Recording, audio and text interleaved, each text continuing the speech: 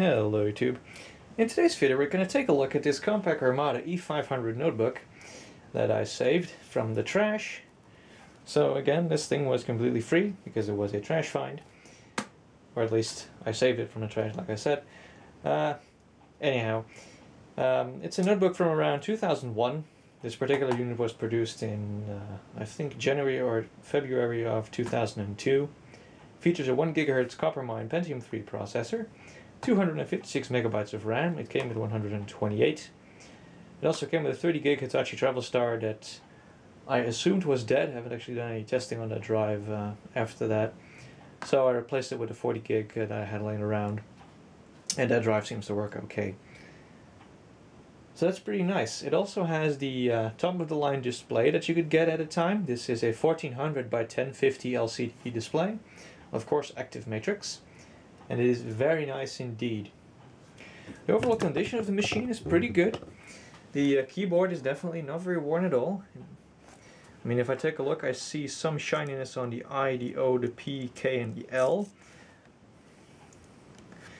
But the trackpad has only very slight wear. I shine some more light on it. It's really only a couple keys that appear a bit shiny, but it's really not noticeable at all. And it appears to be very good. I've also heard that the speakers on these are amazing, and from testing they definitely sound a lot better than most laptops that you find even today. So that's a very nice bonus as well. So yeah, that's basically that part of that of the video done. So here you can see the Compaq logo. Here it says Armada. A year later these machines were superseded by the Compaq Evo lineup of laptops, pretty much.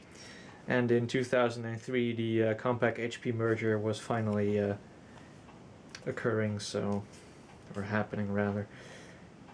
So after that it was basically all HP products, and the Compaq name slowly died. It is definitely still very much a Compaq brick though, built like a tank, it lasts forever. So if we take a look around the laptop here, on the bottom we find a couple compartments. Below this one is the network card. Below this one is the hard drive. It's very easy to take out. Here is a Windows 2000 Professional Certificate of Authenticity, for those of you that care. I really don't have a shit ton of Windows 2000 serials anyway, and they're all free because it has no activation. It also has an optical drive. This is, there we go, it says here January of 2002. Compaq Computer Corporation. Doesn't say what kind of special drive it is. It says DRV CDRW, so this is a CDRW drive. So no DVD drive yet, but that's no biggie at all. But it is a CD burner at least. That's pretty cool. Of course we also get a 3.5-inch floppy drive, which is typical for the time. And on this side we find the battery, which you can pull out like that. Looks something like this. Here is a button to show you the charge indicator. Battery on this is stone dead. Wasn't expecting anything else, to be honest. I don't even know how long this laptop has been out of use. If I were to make an estimation, I'd say probably 2007. Maybe even earlier than that, maybe 2005 or so. I mean, most people bought Pentium 4 laptops pretty soon after these after they become available. So, just, you know, a tour of the ports. You can definitely see that this is a very nice business-grade laptop with a lot of options. It has an Ethernet port, which is of course 10100. This is an Intel NIC. We have a 56K modem. We have headphone jacks over here and a Kensington lock. We also get a composite out and a IR blaster for infrared. We have AC here, a busted USB 1.1 port, a serial port, VGA, docking station connector, parallel port, a PS2 mouse or keyboard port, or both. I have a breakout cable that would allow both. Nothing on this side but the battery. On the front we have what we already discussed. And that's basically the outside tour of the laptop done. So, let's actually hook it up and power it on and see what she does. Alright, let's power it on.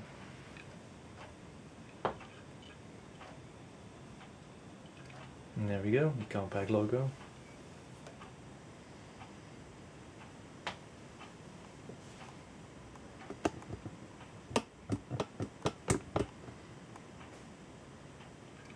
Always takes a while to get past this screen.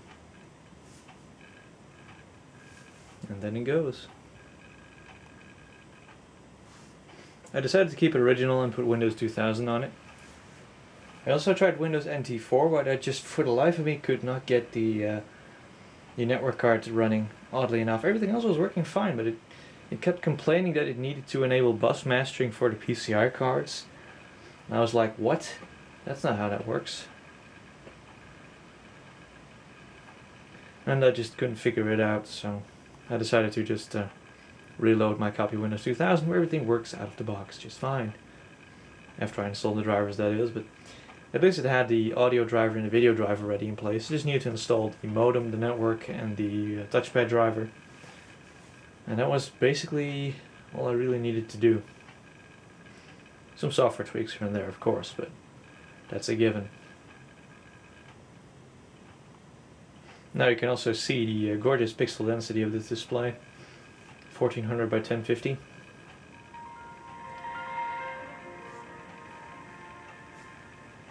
And there we have it. There's really a huge amount of vertical space. It is pretty nice.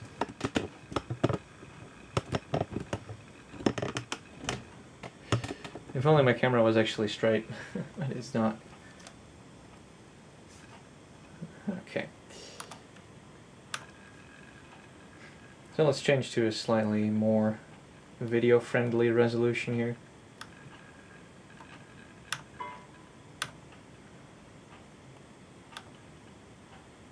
Alright. Alright, that one isn't working. I need to switch to the other one. Up until I think version 1.8, CPU-Z actually worked just fine. Or 1.80 I should say. So let me zoom in here so you can see what's going on there. As you can see, we have an Intel Pentium 3E on a nano BGA socket, so it's not a socket, it's of course soldered. It is the copper mine core, 180 nanometer, 1000 megahertz, 256K of cache.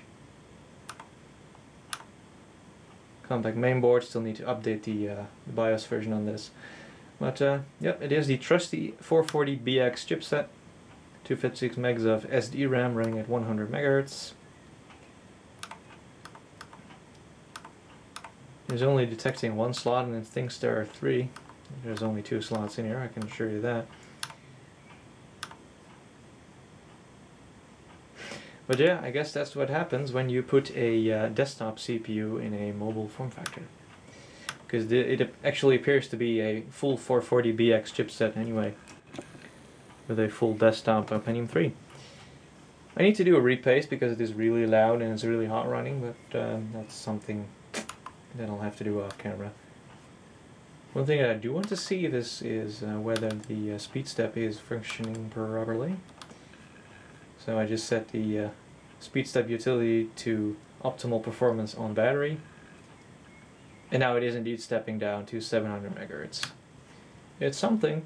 It'll save a bit of heat, save a bit of power. I also have Microsoft Office 2000, so we can make a new document here in Word 2000. No, I do not want to register my copy of Office 2000 Premium. First of all, because it is not technically legal, but that's okay. And of course we have Clippy, the cancer of the Windows 2000 days. I also have a remote desktop connection client, which I can actually use to connect to one of my servers here, which is fun. This is a Windows 2012 R2 server running a Minecraft server, just because. And aside from that, this install is pretty barren. It's fully up to date. I installed the Mozilla Firefox 10 ESR browser, so it can still browse the web somewhat. hooked it up to my virtual machine that hosts my network share for legacy computers like this, which is a Windows Server 2003 based machine, and that works just fine as well. Let's go to my network locations, and here it is. Here's the share I've got for old Macintoshes as well as Windows PCs. Still working on a library of software and drivers and stuff like that, but that's a work in progress. So the laptop is working just fine. It is pretty zippy. It's actually very quick. Now that I've upgraded to 256 megs of memory, it's definitely noticeable that the system is a bit snappier now. And overall, I think that laptop was definitely worth saving, and it'll definitely be cherished in my collection.